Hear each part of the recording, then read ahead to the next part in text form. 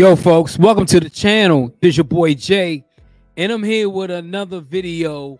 And this is an update from a video I did about a month ago when all these Diddy allegations were coming up. Now, Slim Thug and Mano were two of the rappers who kind of defended Diddy, but didn't defend Diddy. And when I did the initial video, people were in my inbox saying, you know, let's wait for everything to come out and all these things to come out. Now that the video has officially came out, even though it was in 2016, the video has dropped. Now people are starting to say, well, Diddy is this and Diddy's monster and all this. I've always said if there's smoke, there's fire. But before we get to Slim Thug's statement to Cassie, which he put on Instagram yesterday, we're going to go to Spiritual Word on Instagram. And this is the LA DA office talking about this whole Diddy situation. And I want to look at what they said. They said they can't pursue the case.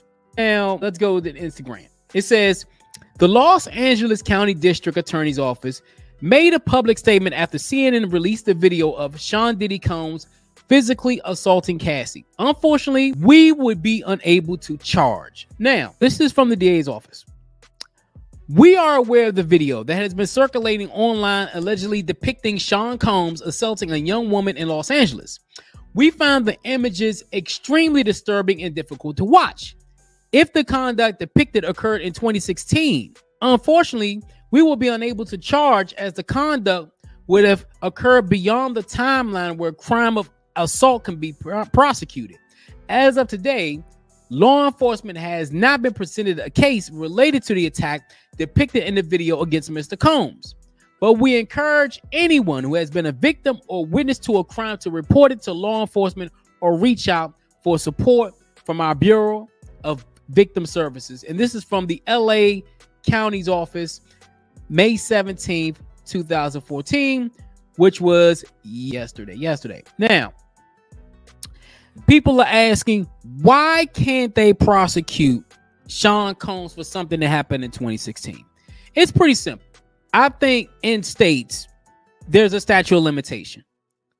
I think Los Angeles has a statute of limitation of about, this happened in 2016, 2024, it's 8 years. So I think the statute of limitation is 7 years. Let me know in the comments if I'm right or wrong about that. I think it's about 7 years. And people are like, well, why did Bill Cosby get charged with all these crimes? And why did R. Kelly get charged with these crimes? And these happened years ago. I'm going to tell you why. Because in certain states, the statute of limitation is longer in other states. Remember, when Bill Cosby got charged with his crimes, I think it was in Pennsylvania. And I think there isn't really a statute of limitation in that state. And I think R. Kelly was Illinois, if I'm not mistaken. I think his was in Illinois. So there wasn't a statute of limitation in that particular state. This is why, you know, Bill Cosby got hit with charges later, and R. Kelly got hit with charges. This happened in 2016, and you heard in the statement that the attorney's office, even though they seen the video, if this had happened in 2023, or this would have happened this year, oh, Diddy, they would have hauled Diddy ass off the court. But see, this happened in 2016. And also, I heard that Diddy tried to pay somebody $50,000 to actually destroy the video. Well, Diddy? No Diddy. It didn't happen. The video got leaked to CNN. And from there, everything happened. Everybody talked about it. And now, we're going to get to what I wanted to get to with Slim Thug. Slim Thug says this in a statement, and this is from Slim Thug's Instagram account, and it states, let's go ahead and talk about it. And it states, for the record, this is basically him talking about, I'm sorry about what he said to Cassie. And honestly, I really have to say that this is big on Slim Thug, because at the end of the day, you know, a lot of don't understand that, you know, this is serious. This is something that is very, very serious. And now this is what Slim Thug had to say. This is from the Real Mike Media. Damn, Diddy, I tried to ride with the black man who had no charges yet, but I can't stand behind this. I'll take this L, but I still will ride with my people until I see some sort of proof. I don't believe the blogs are civil suits. Apologies to Cassie and whoever was on the right side of this all of the time. Now, this to me is this goes a couple of ways. Number one, this shows me that people need to see actual footage or something to change their minds. People don't believe when a woman tells you she's been assaulted. I understand why some men will say this probably was a cash grab or this is just her trying to get attention. But I'm going to tell you something. Most women, when they say they've been assaulted or something has happened to them, it's happened to them. You have to take their word for it.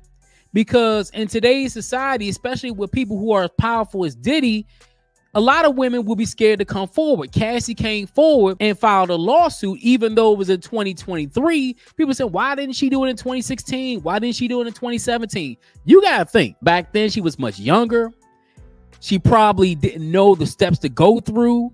And then as she got older and decided, you know what, I'm going to tell my story, this is what happened.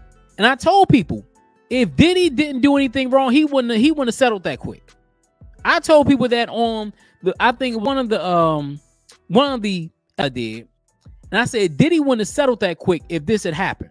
Now, for Slim Thug to come out and say that in a post, to me shows, that it was some growth, and also it's showing me that we got to take these accusations and criminal charges really seriously.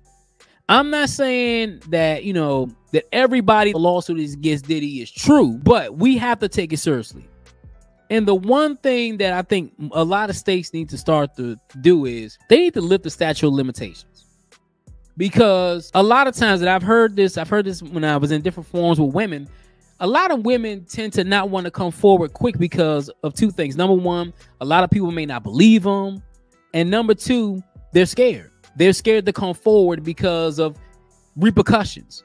This is why when you see these cases and they're coming years later, I used to be like, now why are they coming 5 years later? But then somebody would say, well, you have to have the courage. And people will say, oh, Cassie's a cash grab. No, this wasn't a cash grab. Because if this was a cash grab and this didn't happen, then Diddy would have took it to trial. This is the thing, and people need to understand. Public opinion will destroy Diddy. Public opinion will destroy Diddy. He doesn't have to go to trial for this situation. Public opinion will destroy him, and it's currently destroying him as we speak. Everybody they don't want to do anything with Diddy. Now, after this video came out, and I told you when I did the video the other day about the whole Diddy situation, just like Ray Rice. As soon as that video came out of Ray Rice, he was banned from the NFL. Diddy will be blackballed from the industry. He'll be blackballed from everything. Because corporations, businesses don't want to they don't want to be beside somebody who did something like this. And, I'm going to get Slim Thug for stepping up and saying, you know what? I'm sorry. I made a mistake. And I'm apologizing to Cassie and all the other victims of SA. Because it takes a real man to do that. But it's your boy Jay, here with another video. If you like the video, hit that like button. Also hit the subscribe button. You know me, on my road to 5,000 subscribers. Also, I have memberships for my people who want to join the page. I have exclusive videos just for my members of unreleased content. Hit that join button. Join for as little as $4 a month on my channel. It's your boy Jay the Reactor with another one. Until next time, folks, I'm out.